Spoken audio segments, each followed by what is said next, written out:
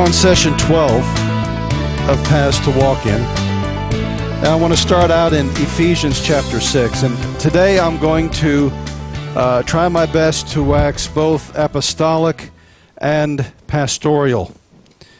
And I'm just going to kind of share some things and just really try to be real this morning in some of the things that I'm going to be sharing. You know, one of the things early on in my training as a minister that I was taught was you never show vulnerability from the pulpit. And that's really a farce. Did you know that?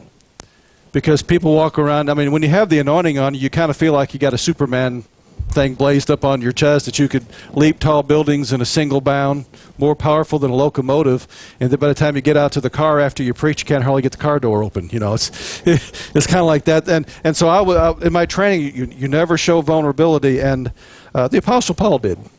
He shared about his thorn in the flesh. He shared about different things. And I want us to see what he says here in Ephesians 6:18 and 19. Praying always with all prayer and supplication in the Spirit, watching thereunto with all perseverance and supplication for all saints, and for me, that utterance may be given unto me, that I may open my mouth boldly to make known the mystery of the gospel. Now, there are times in my life I can identify with the Apostle Paul, and I'm not necessarily talking about his brilliance, but because I can no way have the brilliance of the Apostle Paul. I mean, he is the rabbi of rabbis. But I see the challenge because I really feel the need for others to intercede, that I can actually communicate what God's put in my heart. I think that every minister deals with these feelings and the reality of their own inadequacies and communicative skills and sharing what God has revealed to them. When the infinite begins to blow into the finite, there's problems, isn't there? It's like you're trying to pour an endless ocean through an eyedropper. And I think anyone that has ever really begun hearing from God and trying to mount the daunting task of taking the revelation that God gives us, and we're trying to pour it through the matrix of our own soul. And the matrix of that soul, I mean, there's a plethora of things within our soul. We have our own concepts, our own history, our own wounds, our own peculiarities. And I seem to have a passel of them. All of us, we're trying to pour through those things, and yet trying to stay true with what God reveals to us. And, you know, I told Mary sometimes I'm very frustrated with me, in that I can sit and I can pray, and God begins to open up things to me. And it's like He can peel back the mysteries of the universe, and then when I try to convey them from the pulpit, guys, I never walk away after editing a video not feeling disappointed in the preacher behind the pulpit.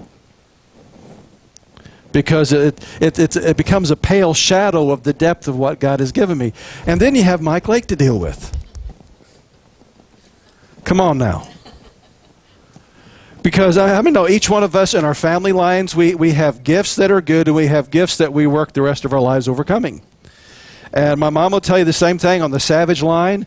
We have a gift that we can say the right thing, but say it the wrong way and not even have a clue we did it. That if there's any way possible of saying something that's truth and making it as if we can say hello on the phone and make somebody offended and not have a clue we did it. And so my wife can testify. She used to get after me after I preached and brought me to tears, not because of her getting after me, but the realization that I was trying to communicate God's truth, and I did it so offensively that anybody would have rejected it. And I'm thinking, God, surely there's somebody else in the wings that you can bring in that doesn't have, because if my problem is I'll go through things 1,000 times in my head as I'm hashing out the theology, and I got the notes all lined out here so that I know how to convey things. My problem is when I get off my notes and I just get excited, and when you do that and you end up kicking into default, well, my default is I can say something perfectly wonderful and make it absolutely horrible with the way I express it. And so, guys, with all this going through my head, and many times even when I'm preaching here, a lot of times the things I'm addressing aren't even here. I get calls and I get emails all week from people across the body of Christ. Some are are new to Hebraic heritage. Some that wouldn't know Hebraic heritage if you hit them upside the head with it. They're just struggling within their Baptist church or their Pentecostal church. And all these things are going through my head as I'm preaching. Well, this can kind of connect to this, and maybe if they watch the video, it will help. And guys, if I have ever said anything that has ever offended you, forgive me. There's a reason that I have a size 15 shoe, because it fits in my mouth quite easily. Okay? And I really try to stick my notes. So I covet your prayers, because what we're trying to teach is so important, not because of Mike Lake, but because I listen, and it's the one who I'm listening to. And the one thing that I have got right, I have enough sense to listen. So with that said, let's go into Genesis chapter 3 and verse 8, because I really want to deal this morning, and I want to do it in a delicate way, because the minute in some of these issues you begin dealing with, it's easy to get offended. And since I have the propensity to offend people, I want to be able to dance around that landmine this morning. But I want to bring something out that we always miss in Genesis 3:8. Now, Genesis 3:8, to bring you up, the serpent came, they ate the fruit, and then God shows up. And so we really interpret most of Genesis 3:8 is God showed up, man and the serpent and Eve got their comeuppance. But we miss a very vital key of why Lucifer was so desperate to get him to mess things up. And it says, and they heard the voice of the Lord God walking in the garden in the cool of the day. It was the habit of God to walk with man. I want you to, you see, that's the most dangerous thing as far as Lucifer is concerned, is somebody walking with God. Not going through the motions, not putting on an air of religiosity, but somebody actually walking with God. Well, and this is whether they understand their Hebraic heritage or not. How many know there have been men of God that were Baptists like Spurgeon that made a great impact on the earth? There were men that were Pentecostal that didn't understand the Sabbath, didn't understand the feast, like Lester Sumrall, Smith Wigglesworth, and those. What made them so distinctive is they walked with God, and they were walking in the light of what they knew while they were walking with God. And they did it in such a way that it began to impact the world. And Lucifer knew that the most dangerous thing was that men were beginning to walk with God. And in fact, what separated David from many of the other kings of Israel? He walked with God. What separated Abraham from everybody else in Babylon? He answered the call to come walk with God. What separated Enoch? I mean, Enoch is plain. All we know is that he walked with God. And it was so awesome, God said, I'm going to have to pull you out to bring you back later, because nobody can walk out what you walk out. And I don't, and you know, can you imagine? Enoch really blows me away. Although there's only, the Bible says, and Enoch walked with God, and because Enoch walked with God, God took him, and Enoch was not. So he just kept on walking, and just walked right outside our dimensional reality. But can you imagine in all of human history that with what God's going to do in the book of Revelation, God had to say, you know what, you're a man outside of time. Your walk is so essential that I've got to pull you out to bring you back, because there's no one else is going to walk with me the way that you walked with me, that will be able to do the miracles and to stay online with me the way that you have. Could you imagine that? To me, that's almost incomprehensible, isn't it? And that's what he was afraid of. Now, we need to understand that we've already dealt with how in the garden that God gave man commandments. And those commandments were given to release authority. And we know that the devil came and he stole that authority, but that was one of the byproducts that he was after. It wasn't the main product that he was after.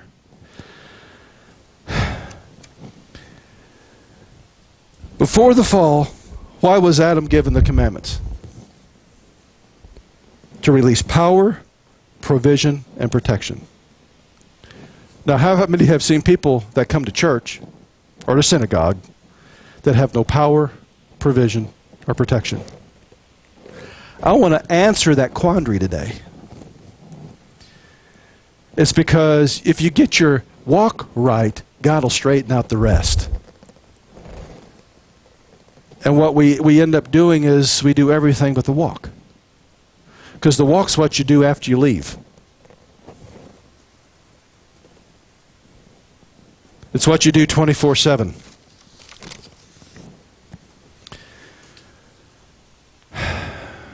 Guys, I've had to come to the quandary that yet today we have many trying to walk the commandments of God, but we don't see no power, we don't see no protection, we don't see anything in their lives, except that they now look Jewish. That's it. And we can say the same thing for the charismatic church. You see, there used to be a time that within the Baptist church, the men that were behind the pulpit preached the cross so powerfully that if a sinner came in, they were brought to their knees. We don't have that anymore. We used to have men in the charismatic circles, the Pentecostal circles, that the power of God would fall to such a degree that demons would run from, not to. That miracles, and you didn't have to do a gimmick to get a miracle. The miracles just began happening. You didn't have to work up anything in the flesh. It just began. And the charismatic movement is now has went from being birthed in the power of the Holy Spirit, guys, that there's a lot going on right now, the charismatic movement, that is occultism, and witches have come in and taken over a lot of segments. And I've actually found articles from witches that are braggadocious about it. They brag about it. We come in, and they just let it, a witch can come into a charismatic circle and speak Enochian, which is which is a perversion of one of their languages. They call it Enochian, but how many know Enoch didn't speak it? But it's a magic ritual thing, and they're actually speaking curses over the congregation. The congregation thinks they're speaking in tongues, and there are charismatic churches that let anybody lay hands on anybody. And so that witch, while they were involved in all the occult rituals, work up an anointing that they're transferring to people in the church with. And so you have all this craziness go on. And they call that church. Because somehow or another we have missed the point of it's the walk. But what I have found, guys, is that there are some propensities in us that we need to address. That is universal among all churches, whether you're a Messianic synagogue, whether you're a Baptist church, a Pentecostal church. I've been preaching since I was 13 years old. In fact, I surrendered to preach on my 13th birthday, so it was my bar mitzvah. Didn't even know what that was back then. And with the Missionary Baptist Association up in St. Louis, one of the things they began doing, because they had so many young men begin to surrender to ministry, is they would get us together once a month and they would teach us how to not act like fools as we're trying to prepare for ministry. They taught us how to do a sermon. By the time I was 14, I knew how to properly do a 4 or 5 point sermon. I knew how to deliver it in 20 minutes, and how many know I've completely forgotten that since then? They also taught me how to dress, and they began to teach us protocols for functioning within the Baptist church. And how many know that the protocols are different in a missionary Baptist church than they are in the American Baptist church or within the Southern Baptist church? In other words, each church has its own culture. That's very important to understand. Each church has its own culture, and it's very diverse. I have noticed that because I'm very sensitive when I travel and I go into a church, I try to find out what the culture is, because I'm already bad enough sticking my foot in my mouth with being offensive if I don't think through things. I don't want to compound that with complicating cultural issues. It's like the way that I'm dressed today, and I mean it's like 100 degrees outside. Normally I wear a short sleeve shirt. Did you know that my attire and even having a beard, I could not preach in many churches, because not that it's against the word, it's against the culture of that church. I mean, I don't have a tie. I got a whole closet full of ties, guys. I don't like them. I got jackets, and I do wear them in the winter time. It's too hot in the summertime because they hide the girth. Well, just a little bit on video. You know, you think you're about like this, and you watch yourself on video, and you find out you're about like this. You know, but I couldn't preach in them. I remember one time I went up to New England, and I was getting ready to preach in a church, and it was back in the 90s where they had the band collar dress shirts. You remember when those came out? They're still very popular in some areas.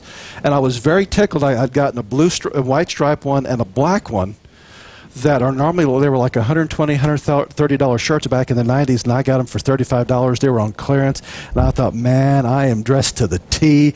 I'm jamming. So I had, gray slacks, this blue and white striped shirt, and a real nice blue blazer, and they're all praising and worshiping, and the bishop pulls me over and begins to rebuke me for my shirt. I mean, it came down, had the double fold. I actually had to go buy cufflinks to put on them. I thought, man, I'm uptown. And he was telling me how I was downtown, not uptown. And really, he said, now, if you're one of my people, I would set you down and not even let you speak, but since you're a guest speaker. And about the time he said that, his mentor and his entourage came in a church 3 times the size. And to show you the humor of God, they were all wearing band collar shirts. None of them were wearing ties. But you can see how that you can be judged by that. And so the Baptist churches, there'll be different protocols. I mean, I've preached in Baptist churches. I've preached in Methodist churches. I have preached in Messianic and Hebraic and Charismatic and Crazy-matic and Pentecostal, white Pentecostal, black Pentecostal. How many know that there are differences between a white Pentecostal church and a black Pentecostal church? And sometimes even the ways that we respond to the Holy Spirit are culturally based. You learn them in church. And it's not that the Holy Spirit isn't moving. It's this, you're taught that the Holy Spirit isn't moving unless you, Years ago, and this was still when I was at Fort Leonard Wood, and we were at a prayer meeting, and the guy was just teaching me some things. And I mean, the anointing of God was so strong on me, I swear it took paint off a wall. And we had a group of people, we're all praying, and God says, go lay hands on every one of them. I want to show you something. Some just fell out under the power of God. Some just started crying. We don't have any criers around here. When the presence of God comes in, some of us have our own designated boxes of Kleenex. And one guy started spinning, and one guy literally became like Daffy Duck. Now, years later, Mary and I found out what that was. There was a demon responding, and then years later found that out and cast it out. But every person reacted to the Holy Spirit differently. Last thing you want to do is lay hands on them and they go, get off me. Then you know that church needs to be a little bit different that session. But a lot of times on the different ways, that people say, oh, I feel the Holy Ghost. Can you see the Apostle Paul? And the Apostle Paul just stood and went, I feel the Holy Ghost, and them trying to articulate in the book of Acts. You don't see that. Now, is that really improper? No, it's just the way that the culture expresses the presence of God. And sometimes some cultures are good. How many know that within the Hispanic culture, that their centeredness on family is really important? And I think that with some of the things that the liberals are doing today, they're going to have real problems with the Hispanic community, because before politics in the Hispanic community, there's family. Okay? And what I love about the black community, guys, they know how to praise God. And if you ever want to see a group of people tear a church apart with praise, let them have a hard time that week. Now, a white person coming in, I've had a bad week, I can't praise. Come on, I'm white, I can say this. Oh no, I got nothing to praise God about. You have a black church go through a rough time, they will tear that church apart. They will literally tear the roof off that church, because they know that if they can get in the presence of God with praise, God can restore them of the wounds. They learned how to praise in insufferable times. Even during the 60s, when we had such prejudice against the black people and threats on their lives, sometimes they'd actually have their churches bombed. They'd get in those churches and they would praise God till the sun went down. How many know that we need to learn from that? So there are some good things about differences in culture. In fact, in Revelation, we find that God says, when we see a picture here, and let's look at this, Revelations 5, 8 through 10. Because we kind of see a glimpse of heaven.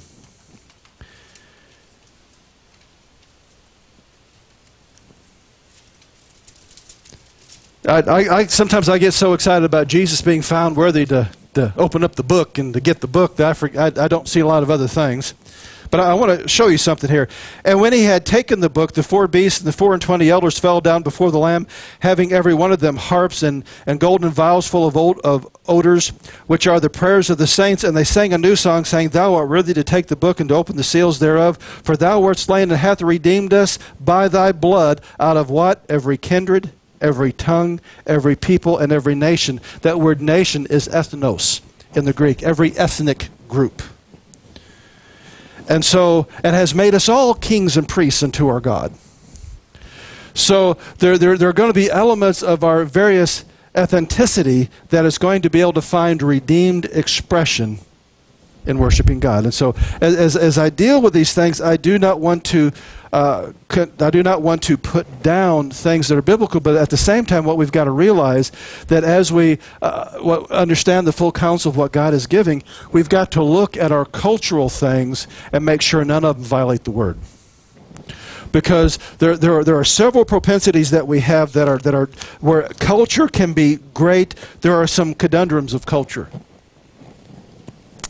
The first one, over time, culture can drift and needs correction. Have we seen the culture drift in America? My, oh my, oh my. And even besides the Christian moorings of this nation, there was a time in America that there were two driving forces in this nation: morals and then commerce. And it went in that order, because if you couldn't do commerce morally, people wouldn't buy from you. And about the 1900s, we lost our morality, and then people were being abused in the workplace, and we saw the development of unions. But where Jesus is not the center of things, how many know things can get corrupted? And so government's corrupted, unions are corrupted, the marketplace is corrupted, and so now everything is about capitalism. It's even the liberals that are bad on capitalism, they still promote capitalism in their own way as long as it's for their own agenda. And now the culture in America is everything is driven by capitalism. And there are several pagan holidays that drive capitalism in America, that if you did not have these, that every corporation, every store in America would close down. First one's Valentine's Day. Halloween. Christmas and Easter. You take those away, you take about 80% of all commerce in America. That people will get stupid and spend money that they don't have on things they don't need during those holidays. And so a lot of the resistance that we feel as we address these things, it is culturally based, because it begins to our own culture in America is now based upon money. And we've actually seen some movements in the church that are all about money. God is the God of money, and if you have a lot of money, that proves that you walk with God. That may preach real well in America, but try that in Indonesia. Can you see the fallback? And so cultures can drift. And we see throughout the Word of God, even within the Jewish people or the nation of Israel, that they had ebbs and flows in their culture, that they had a propensity to allow that culture to drift, and they begin to drift away from God. And we've seen every denomination do it.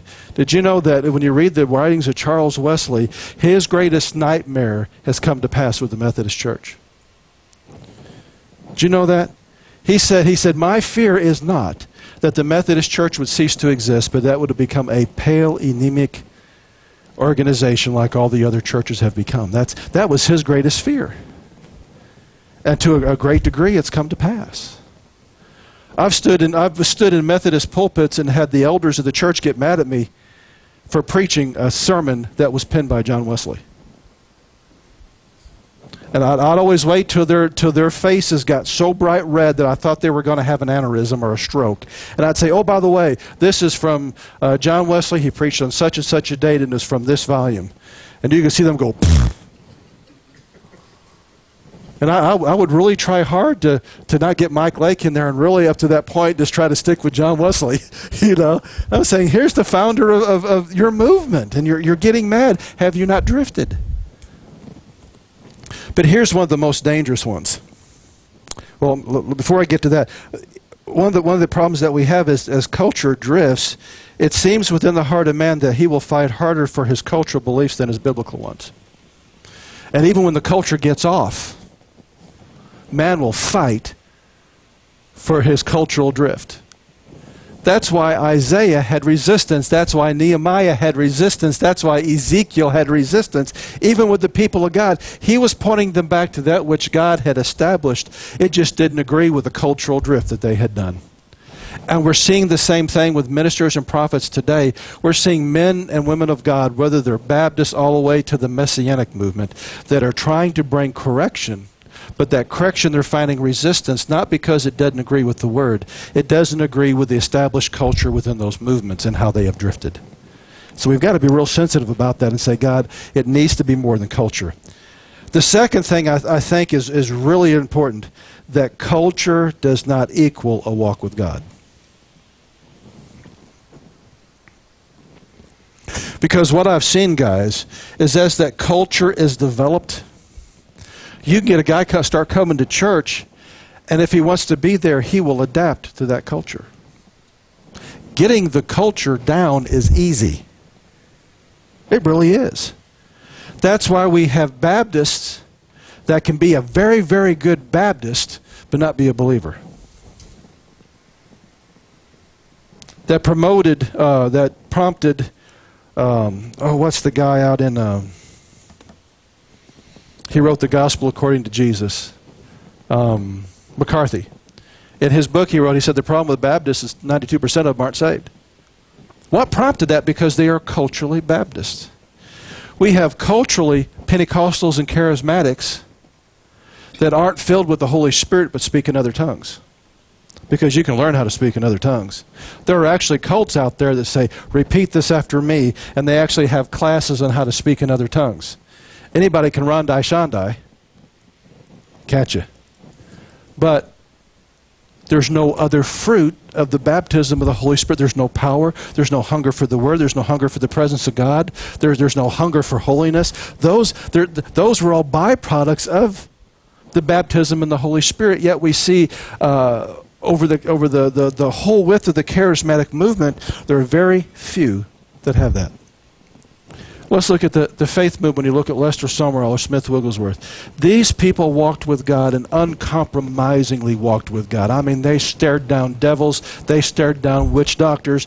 Lester Sumrall when he was ministering in Africa, and this demonic spirit came and began to shake his bed while he was in it and shook it into the middle of the room, and he cast the demon out, and he sat there for a minute and said, "Get back here. Put it back. The bed was in that corner when you got in here. Put it back, then leave." That thing came, shook the bed back into the corner, and left. How many know that takes a man walking with God?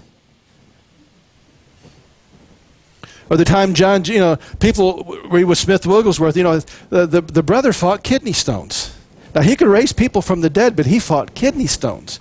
And there were many times that while he was out traveling that he almost became anemic because he lost so much blood trying to pass kidney stones. And there's a story of this kid can you imagine being like 20, 21 years old, and you're supposed to drive around Smith Wigglesworth? Okay, that's your job in the church. And Smith is praying, and he is literally rocking in pain so bad that the guy can't even hardly keep the thing on the road. And so he's thinking, this old man's going to die on me, and everybody's going to say, I killed Miss Smith Wigglesworth. And so he pulls over and opens the door and says, "Brother Wigglesworth, do we need to go to the hospital?" Smith stands still, looks up and says, "Why, are you sick?" Because he had determined that God was going to be his only healer. And you see men that walked with God like that, and now within the faith movement, we end up with a pale comparison because people have learned the lingo. They have learned how to function. I've seen guys go in debt. If you're going to function within that movement, you have to have a $2,000 or $3,000 suit, and you have to have a Rolex. I've actually met men that borrowed money to go buy those things, and they would keep the Rolex in the safe and just wear it when they went to church or whenever they ministered. Pale comparison. I can't see Smith Wigglesworth wearing a Rolex. I can see guys like them wearing more probably a Timex or whatever was on sale at Walmart that looked nice, that caught their fancy. But can you see how, and people can talk the talk, but they're not walking the walk. And you know how you can really tell? Because when the devil fluffs up stuff a little bit, they're the first ones to get afraid. There's fluff, there's culture, and they can adapt to it. Let me share a situation. And this is one of the guys, he never quite finished his bachelor's degree, but he was a friend with us and studied with us years and years ago.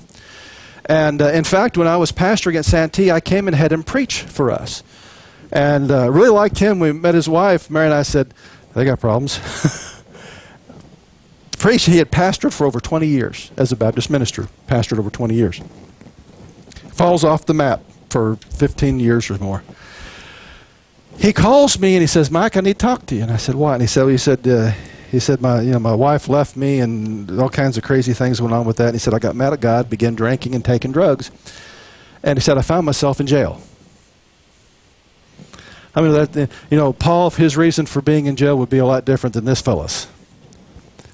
This is a guy that led people to Jesus, that had pastored successfully for that many years. And he said, I was crying out to God in jail and realized I was never saved. He was raised in church. He adapted to a culture. And he equated the culture with the walk. And really today, whether you're dealing with a Messianic movement or whether you're dealing with Baptist, the first thing they judge you on is not you being biblical. They judge you on how you correspond to that culture.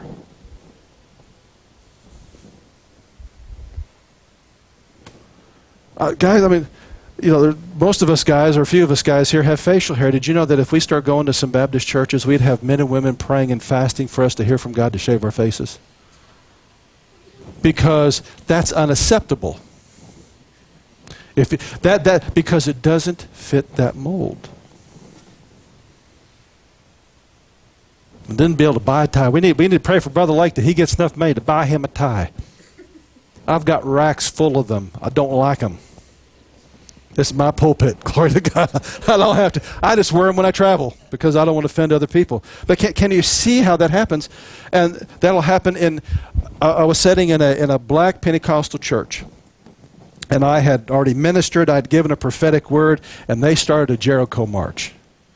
The Jericho march lasted longer than my sermon. Everybody here knows how long my sermons last. And so I'm sitting there, just minding myself. I'm worshiping God. I got tears just running down my face because this is the way this white boy just worships God and everything. And this one comes up to me and says, you need to get me doing that or you're not worshiping God. You'll get a victory if you go do what they do. Well, I have a different expression. I was at the place of just basking in His presence. And it's like she pulled me from the throne of God and told me, now if you do what they do, you can get up to the throne. I was already there. But what I was doing as this white honky boy did not match. And was what they were doing wrong? No. How many know that you could have got through the throne of God with a Jericho march because that was the expression of their culture? She made the mistake of judging me spiritually based upon the application of their culture, not knowing that I was at the same place. I may be, they may have been a little bit closer to the throne than I may have been sitting on Daddy's lap for all she knows. I mean, it was just wonderful. It's like I don't want church to end. I don't care. We'll dismiss all the people after Denny's where we're going to go. I don't care. We may end up being the supper crowd instead of the lunch crowd. I don't care, God. This is just so good. And we see the same thing within the Hebraic Roots movement. I mean, there's certain things that we do things because there's a reason behind it. How many know that there are some really cool things about the Hebraic Roots movement? I've got a drawer full of talitot. That's plural for talit. Okay? Or as you say in Missouri, I got me a bunch of talits. And I use them in prayer. And when I travel, I'll take them and I will use them to teach, because you can take a talit and you can teach Jesus from one thing to the other. It's all about Him. And I love that. I love the shofar. There's aspects that I really love. But you know that you can use all that and not walk with God? You really can. And I've had people that have been invited into some different Hebraic Heritage conferences that walked away very put off. One guy wrote me and he said, I was so excited to come in. And he said, I attended it. And he said, all these guys put on their talits. And he said it more resembled people putting on Superman capes. And said they began looking down at all the men who didn't have them. He said, I never heard of it. I went to learn. And we've seen church cultures like that too, haven't we? That there are some church cultures that make you so welcome when you come in, and some, they want to examine you and shake out your pockets and see what's there before they even think they're going to let you in the front door. And it kind of goes with that. Because they were judged upon how Jewish you looked rather than just coming and wanting to learn about the Word of God. We've seen that. I've also been told of stories of people that had their shofar and their talit, but the demons still ran them out of the house. Because, you know, it doesn't, the devil doesn't care. I mean, you can have a heirloom quality. Yes, there are heirloom quality talits out there. I've got one. They're heirloom quality. That means it's such a high quality and handmade, not done on a machine somewhere, but handmade. I've got ones that I've had the yeshiva boys at a rabbinical school in the Bronx tie the zitzi for me, okay?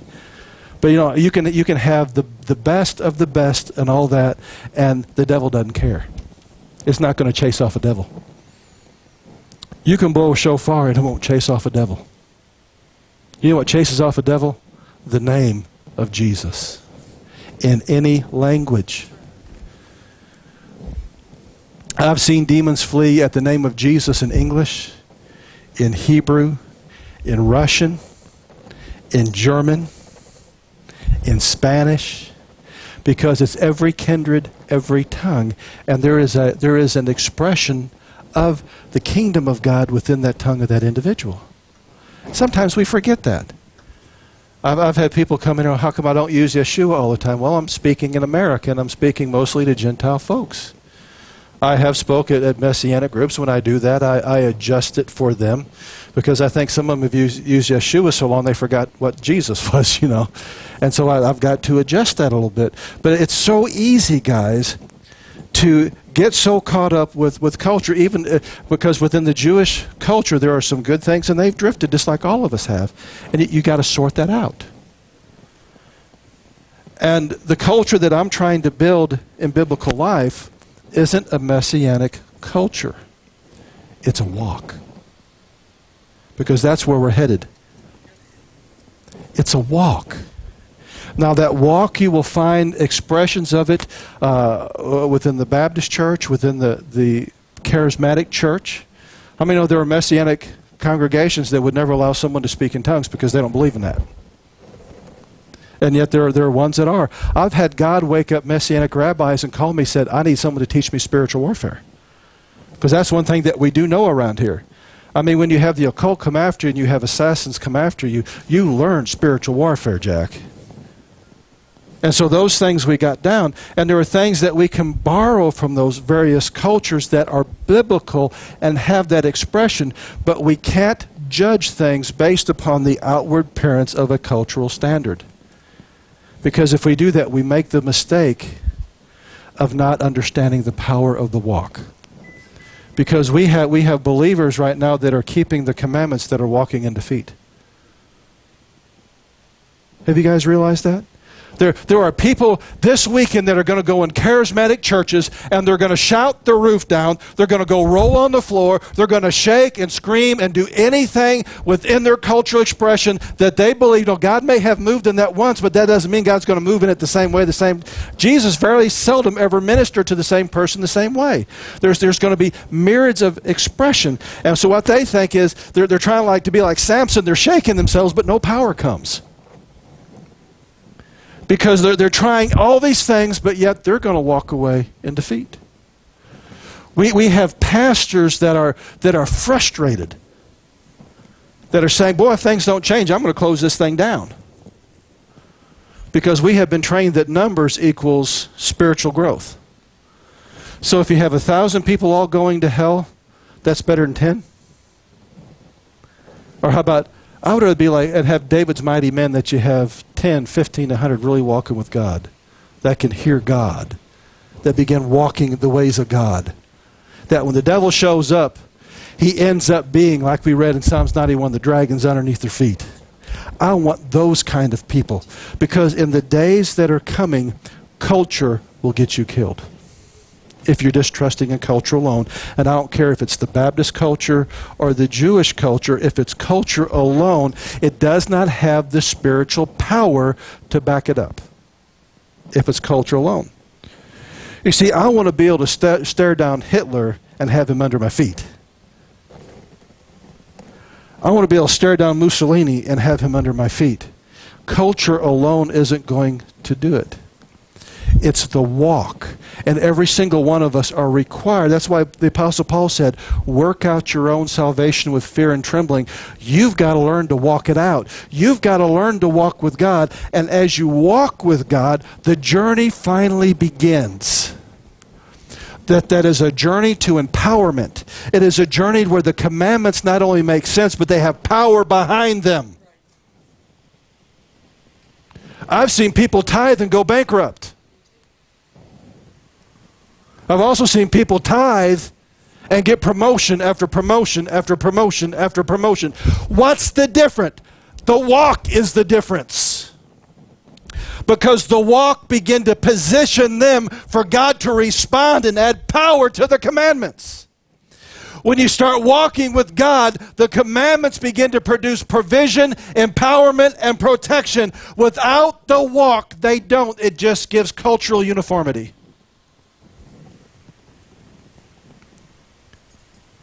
But culture is so much easier to mimic, isn't it? I find it fascinating to find people deep within the Ozarks that have never understood anything Hebraic or anything else, but they become an expert because they bought a talit and they got a shofar and they went to a seminar.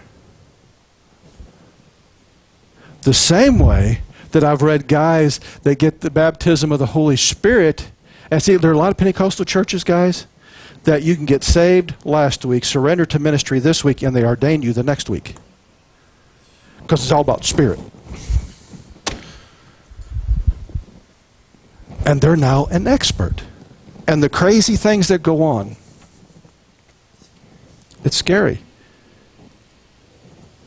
I found myself, there are some colloquiums that Dr. John Garr has had where he's brought in experts from all over the world on Jewish roots.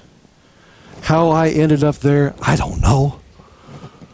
Because the first time he brought me there was 92, and I didn't start doing anything Hebraically until about 95 to 97. God used that to introduce me, but I think he brought me in, for one thing, he said, Mike needs help. Him and I would used to have lunch together, and I'd have a bacon cheeseburger to prove my liberty in the Lord while he had his cheeseburger. I mean, Mike Lake don't do that no more. But I look at some of the things that John had to put up with. I'm thinking he's probably shaking his head, just praying for him, saying, Lord, help him. But he brought me in, and people like Dwight Pryor and so many of these people, some of them gone on to be with the Lord, that are world-renowned. They have not only the speaking. I mean, these are guys, whenever they go to Israel, that the University of Jerusalem hunts them down to come and lecture while they're there. Even if it's for an hour, just please come. These kind of guys. And they loved on me, and I'll tell you, the first time I came, I brought back almost like a suitcase full of tapes and books they all had given me. Off there, you need this, go read this, you'll like this, you know. And I actually come home, put it all on the shelf, and didn't pull it out till the witches started showing up. But the last one I went to was about 2001, I guess it was after we moved up here, and it was down in Arkansas. And the leading academians within, I mean, these were people like Ariel Berkowitz was there, and Dwight Pryor, and many others. And by that time, I was kind of up to code and could understand. But one of the things that they were sharing is their concern over the Messianic movement on all of the heresy that's coming up all over the place, because somebody, you know, they were a heretic in the Pentecostal movement. Now they have a talit and a shofar, and now they're keeping the feast, and now they're doing it so offensively and so crazy, and you know, they're actually doing more damage than good. And that was part of that whole colloquium, was us getting together. And this last magazine that John Garr, he actually put a special cover around it saying, these are the things that we believe, these are the truths that we affirm that need to be a part of any Hebraic group to keep orthodoxy. I mean, it's interesting when world leaders and experts within this field worldwide come together. I mean, they came as far as China for this thing in Arkansas, and saying, we need to make sure that they need to have all these just to stay sound. It's because in all these things, there's no walk with the ones that are getting off.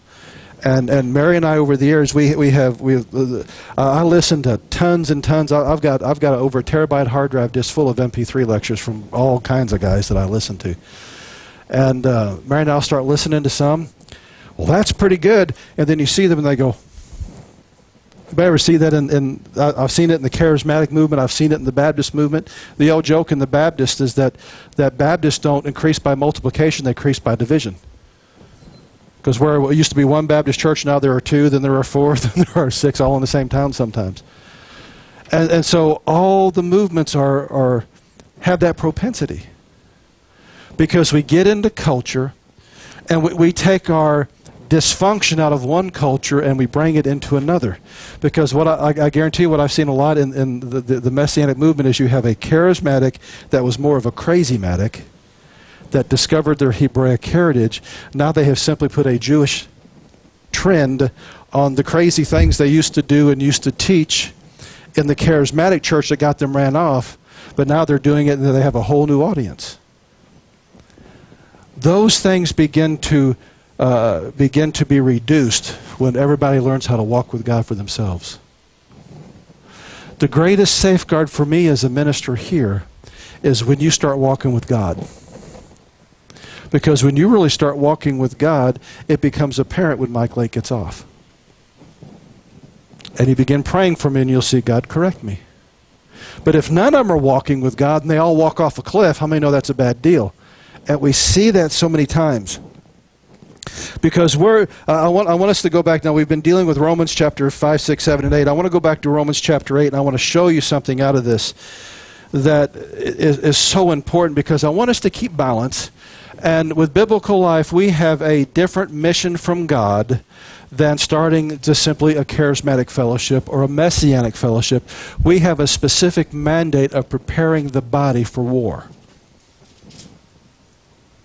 And do you understand there's a war coming on the earth, and not just war with guns, but there is a religious war coming on the earth. The pressure of it's already beginning to build in many areas. Some of it's even being facilitated by our own government.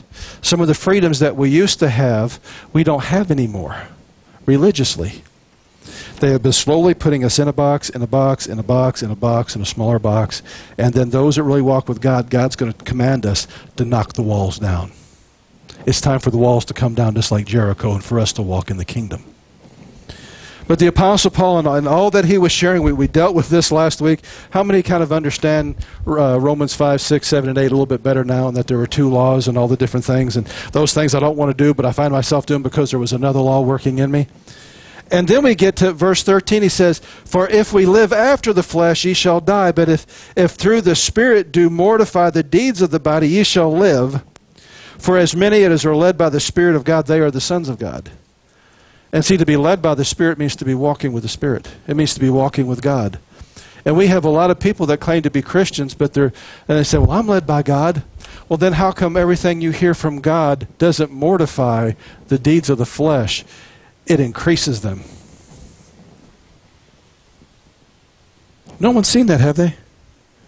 Or is it just that I always get all the news about that, or has anybody else seen that? You sit in church and God will say, "God told me to do this week." And then the next week, "No, God changed his mind, it's this." Then the next week, "No, God changed his mind, and it's this." And they end up being all over the place because they're blown about by every wind of doctrine. They're blown about by every feeling that the flesh has. One week they want to do this, and they think they're going to get attention from doing this. And then they do it, and well, it's not really enough attention. What gives more attention in the church? Because for some of us, our bondage is, where am I trying to draw my self-worth from? All of them are a black hole that it can never be filled, because it only takes the handprint of God to fill it. Only God's hand can fill it. Only the infinite can come. When God begins to put his hand on you and begins to walk with you, then your self-worth, the world can't take it away. The world can't give it. But they'll go from thing to thing to thing to thing. And what I have found about people that are walking with God, they're led by the Spirit, there's just a consistency. They just keep moving forward. They're not all over the place.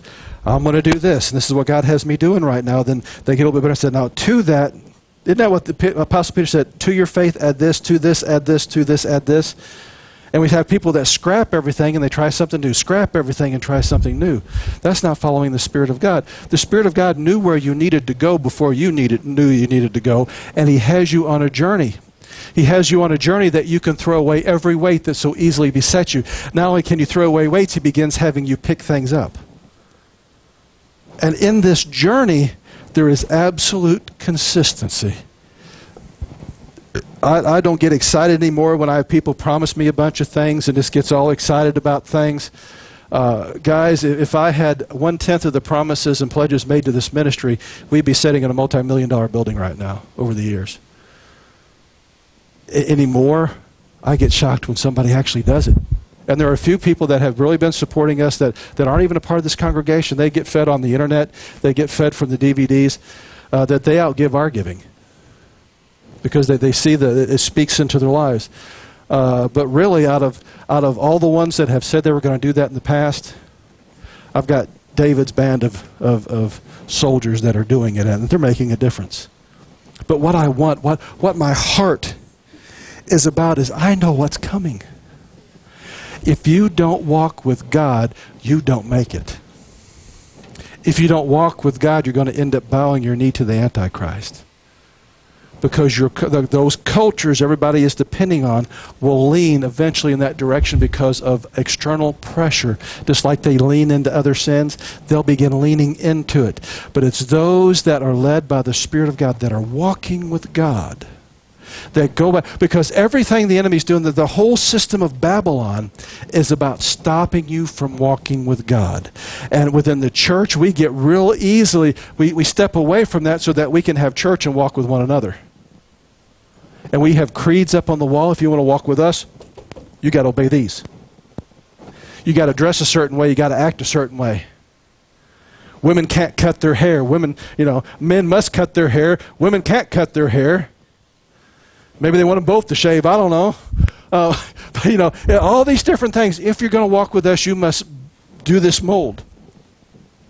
But let me tell you something. That mold is going to be warped with the pressure that's coming. We see it. Guys, I was raised Old Line Baptist. Most Baptists today don't hold a candle to the old Baptist. Most of the charismatic Pentecostals don't hold a candle to the old Pentecostals and the old charismatics. They don't. Why? There's the drift. And if they, did God set that drift into motion? No. Because we're not walking with the Spirit and we're not mortifying the deeds of the flesh, we drift. When was the last time you heard a Christian say that God corrected them about something? Everybody's coming up about great revelations of how God's going to bless you. But no one brings up any correction. God knows that this is a generation. If any generation needed correction, we need correction. We need adjustments for the Holy Spirit to come and say, readjust. What God gave me prophetically, right now in the world, this is while we were worshiping, God began to just talk with me. And he said, you see several things right now in America, it's drought from one end to the other, isn't it? When you look on the map, everybody's having Texas and Arizona weather. I told Mary last night, I said, we're not supposed to have 30% humidity in the summertime. It's normally so humid you can't stand to walk out there. And it is now so dry, they had on the news that people's foundations are beginning to shift horribly because the ground is so far down, it's so far dry. Steffi had some visitors this week, family that came up from Oklahoma, said that the guy had a backhoe, went down 15 feet and never found any moist soil. That is alarming. And so we have that going on. In other parts of the world, we have that they have so much water, they can't contain it. And if they don't have the drought or have the mass water, they're having political upheaval. There's no spot on the planet that you can say, it's good there right now.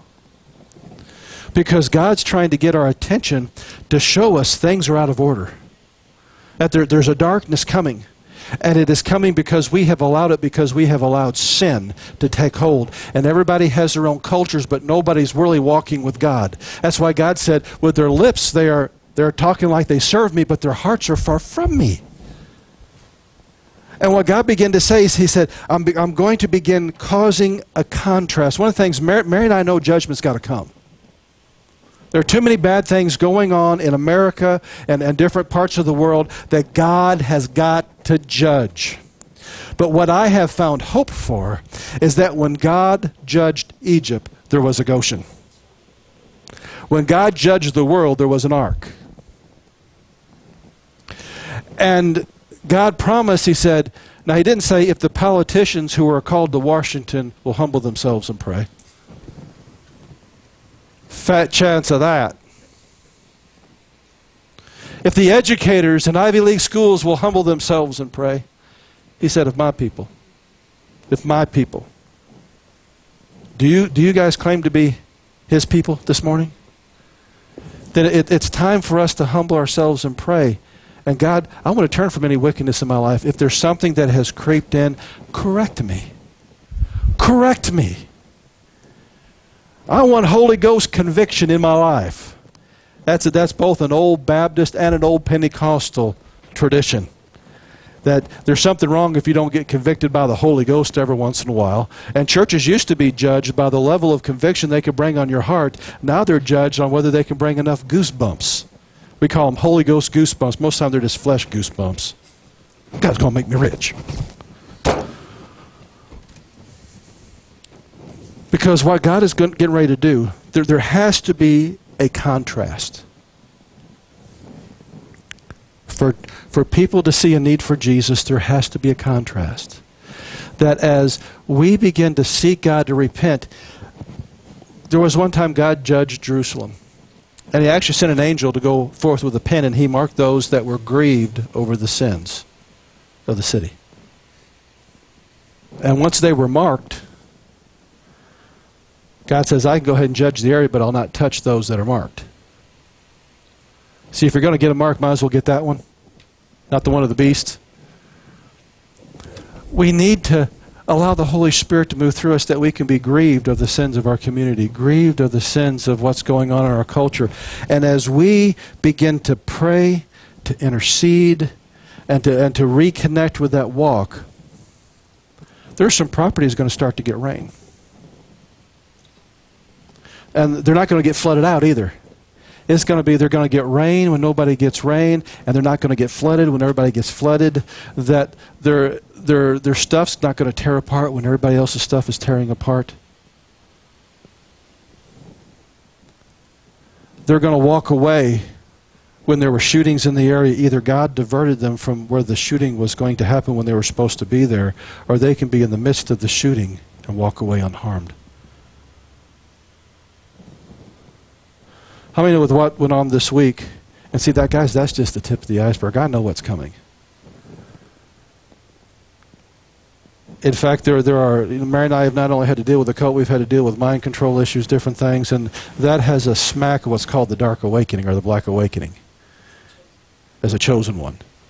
And I'm sure that people like Russ Dizdar and others are all over it. I'll let them worry about that. But I see the makings of certain things, maybe some going off early for God to give warning. What's going to make the difference is not our culture, it's our walk. It's not being culturally compliant, it's being kingdom compliant. Walking in the commandments, walking in the presence of God, walking with Him day and letting Him correct me and to teach me every day. And it's not just to teach me so that I can share, it's to teach me so that I can do. You know, some of us, especially men, one of the pressures in our culture is to come up and agree with the silence of Adam. We just don't do nothing. There's a lot of pressure to keep us down. You know what? As we start walking with God, we're going to have a freedom to begin functioning like we have never had before, because there was an oppression over this nation to press down the men and to elevate women so that Jezebel could rise up. Women are going to get set free, and I tell you, when men begin to function the way that God created them, the one who's going to get the happiest is the wife. Mary will share this with you because she'll confirm. There are times that she has prayed for 2 or 3 hours and got something done, And I finally got up off my blessed assurance and prayed for a minute and a half, and I got it done too. Because it goes with male headship. And I've learned that when that pressure begins to come on me, I begin standing against that pressure and said, you ain't putting Jack in the box anymore. Nuh-uh. You're not pushing me down anymore. You try to push me down, you're going to get surprised. Devil. I'm not going to be pushed anymore. Jesus set me free not to push me down, but so that I could be released to function in the kingdom of God, to walk with God, and to move with authority, to move with purpose, to hear God.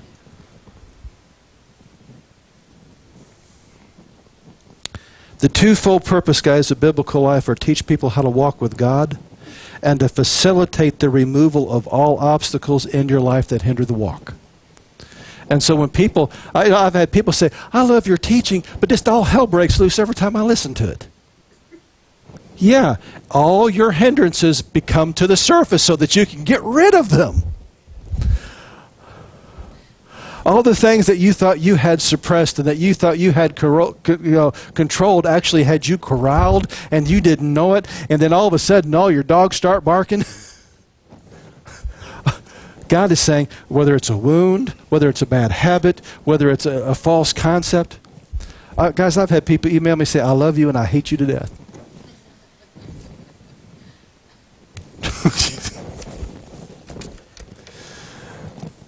At least I'm not leaving them ambivalent, you know.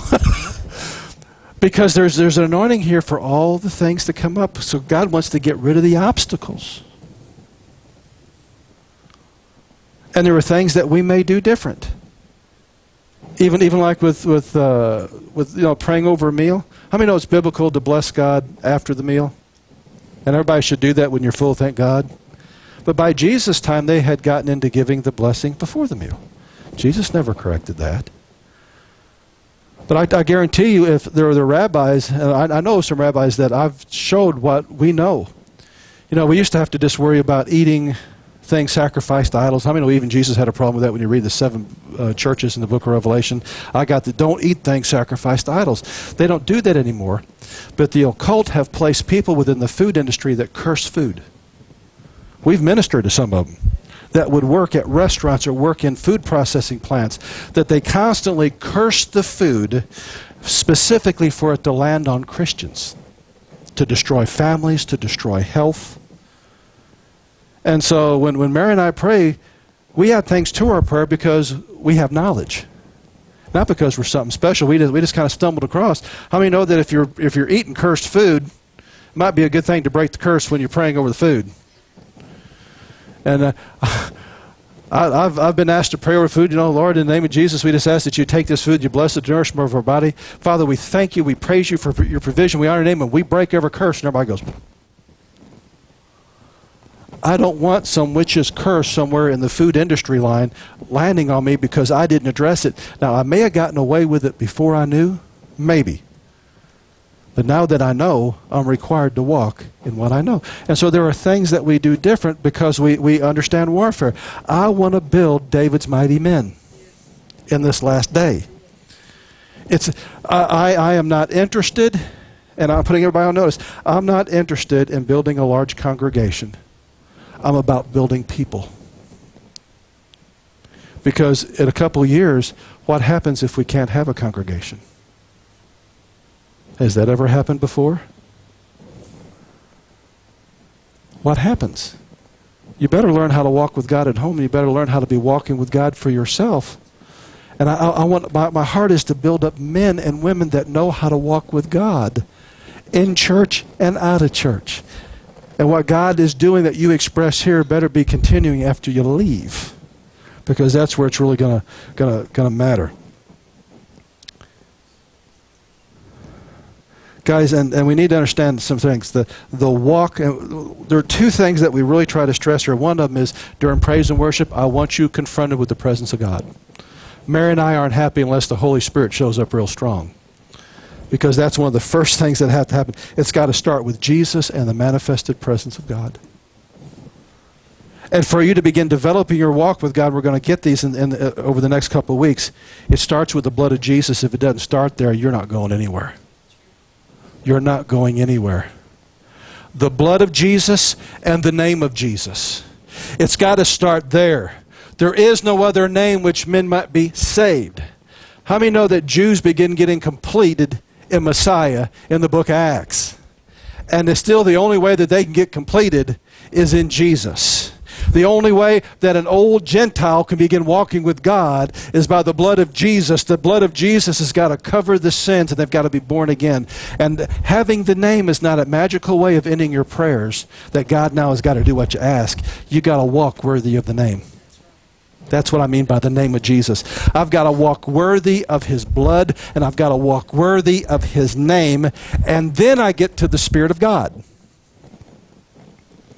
After that, I get into the armor of God. Then you go to the commandments. Now, in the garden, we see several different things happen.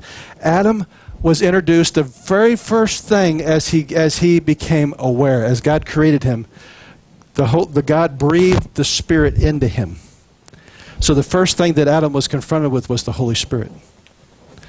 You can't be born again unless the Holy Spirit comes in you and causes you to be born again, just like even Adam was in the garden. And then Adam was given commandments, but because of the fall, we've got to have the blood of Jesus, the name of Jesus, the Spirit of God, the armor of God, and then the commandments. Because if you don't do it in that order, you can show up in the battlefield keeping the commandments and be wearing your BVDs. And how many know that when you're confronting the enemy, you better be wearing the armor of God? And so we're going to begin getting our walk right. I've been dealing with paths to walk, and we've discovered the commandments. But I'm going to take the time to show you why the blood of Jesus. We have so many believers that don't know. They cry over the cross. They're brokenhearted over the cross. They just can't tell you why God had to do it. And if you don't know why, then you can accept the lie, well, there are many ways to heaven. No, there's not. There's one.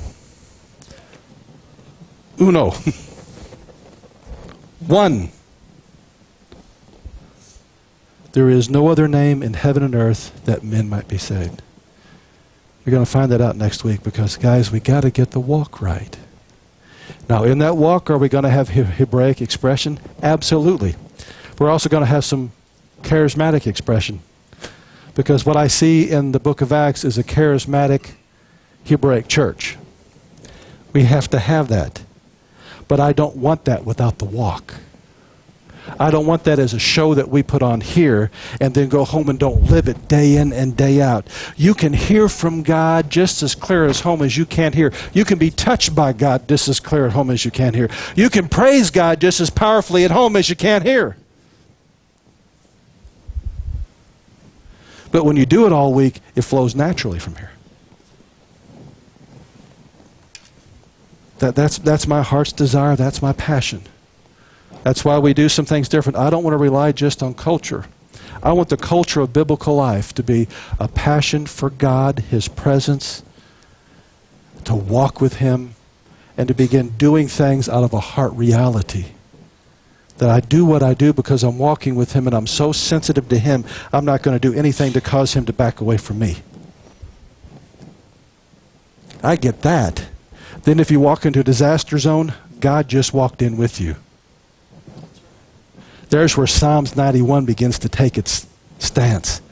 God walked in with you. 1,000 can fall by your right side, 10,000 by your right hand, yet it will not come with you. Only with your eyes will you see. Why? Because you're walking with God.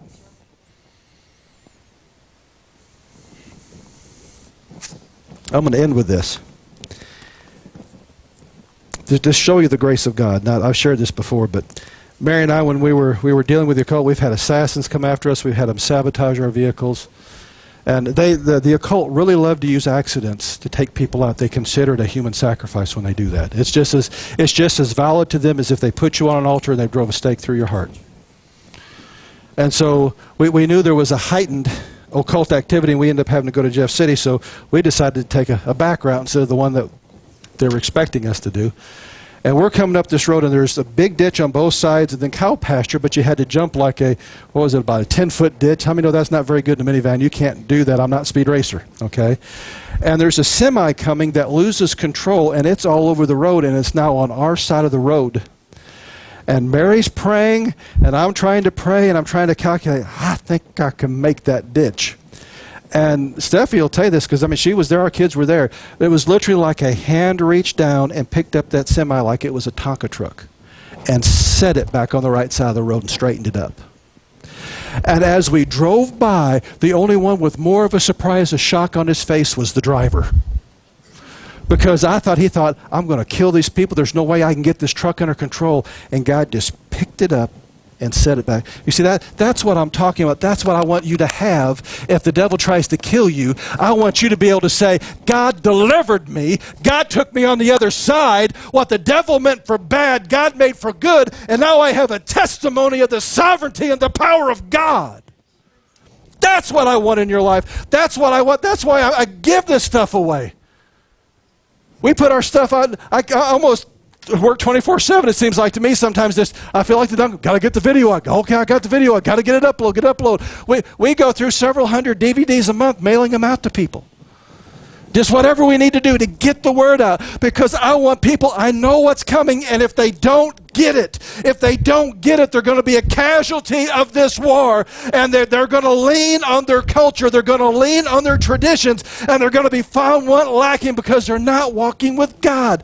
They have been convinced that culture is spirituality. Guys, I don't want that. I want a people that are hard to kill. That every time we show up, we, like Jesus, we go about doing good and destroying all the wicked works of the enemy. That's what I want, not just in those in the fivefold ministry. I want the whole body like that. I'm longing for a day that I can send Troy down to the hospital and he just clears it out. Because God moves on him and he can begin praying for people. Or Ben or any of you. This is not a preacher thing. It's a body of Christ thing. And if we get walking with God the way that we're supposed to, what we see in the book of Acts can begin happening through all of us now. I'm counting on it for me. I'm counting on it for you. Because all the foodstuffs and all the weapons and all those things won't do it in what's ahead. The greatest weapon is the name of Jesus. It can make a 155 howitzer miss the mark. It can make MX missiles go the other way.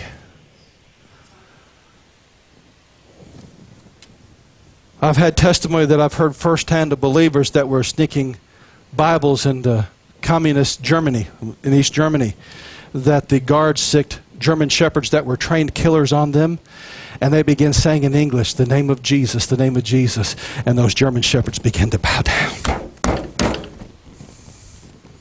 Begin to whine and saying, I can't attack this one. I know, Master, you want me to attack. I can't attack them. You don't see the angel that's standing next to them. I ain't touching that. You may be stupid enough to try, but I see what's there, and I'm not touching it. That's what I want in your lives.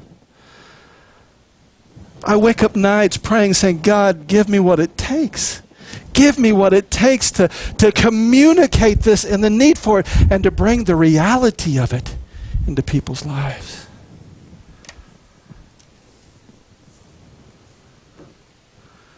And the reason why I teach on the Hebraic heritage is because it's true.